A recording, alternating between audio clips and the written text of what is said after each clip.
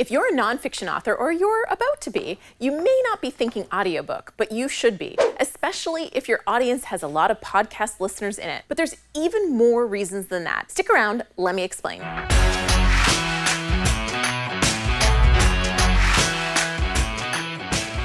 Hi, I'm Julie the Book Broad with booklaunchers.com. We are your professional self-publishing team, and we help you write, publish, and sell a fantastic nonfiction book. And now we also have an award-winning sound editor and voice coach on the team who will work with you to create an audiobook, which is the topic we're talking about today.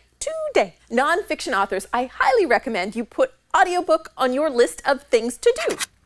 Especially once your book is written. And I'm not just saying this because I listen to more books than I read now. I'm saying this because I'm not alone. There's some big benefits to you as an author for doing it. And it's not just about the fact that more and more people are listening to audiobooks, which they are. I've got 3 reasons for you. Number 1, the future of books is in audio. I'm not saying people will stop reading, but audio is where the future is going. Alexa and other devices are in millions of homes and climbing. We can ask our favorite ladies, Siri, Alexa, whoever your favorite lady is, to read us a book. That adds to car travel, mobile phones, etc. We can listen pretty much everywhere we go, and we are. Audiobook growth is strong. Where ebook and print sales are stable or even declining, audiobooks are growing. Audiobook sales are primarily around fiction, but that doesn't mean a nonfiction author should ignore it. Audiobook listeners are often also podcast listeners. No surprise there. But people who consumed both podcasts and audiobooks listen to twice. That's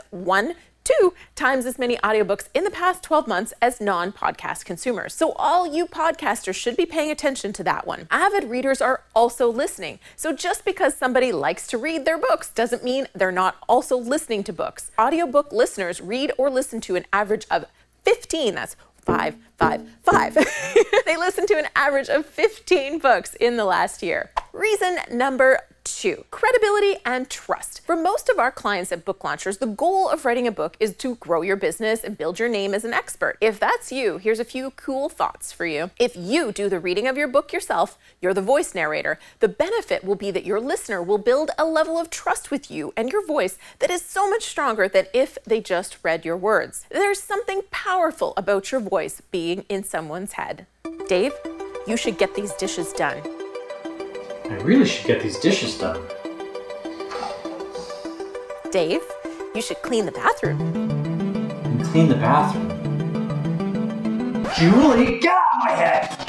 Also, the fact that you have an audiobook makes you seem even more credible and professional because there's so many fewer books that have that audio component. When someone checks out your book on Amazon and sees multiple formats, it makes you look like the real deal. This is important if you're a consultant, a salesperson, you're selling workshops, you're speaking, doing media, and so much more. And finally, reason number 3, it's easier to stand out on audible.com. I couldn't get actual up-to-date numbers on the size of the Audible library in comparison to the Amazon library, but in 2013, the Audible library only had 100,000 titles and Amazon had millions. So even though both libraries have grown dramatically since 2013, you're still standing out in a sea of probably no more than 20% of the size of the current Amazon library. That's a much easier job for a nonfiction book. Don't believe me? Go to audible.com and do a search in your niche. Instead of finding hundreds or even thousands of books that you'd be competing with, you'll probably find a few dozen. Of course, there's an added expense. And that's one of the big drawbacks of audiobooks is the cost of production. And it does take a little bit more time to create your own audiobook.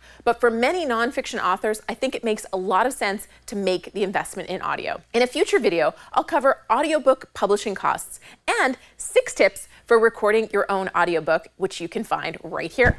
Make sure you subscribe to the channel and turn those notifications on so you can be one of the first people to comment on the video and get entered to win a prize. If you like this video, give it a thumbs up. Makes me happy. See you on the next video.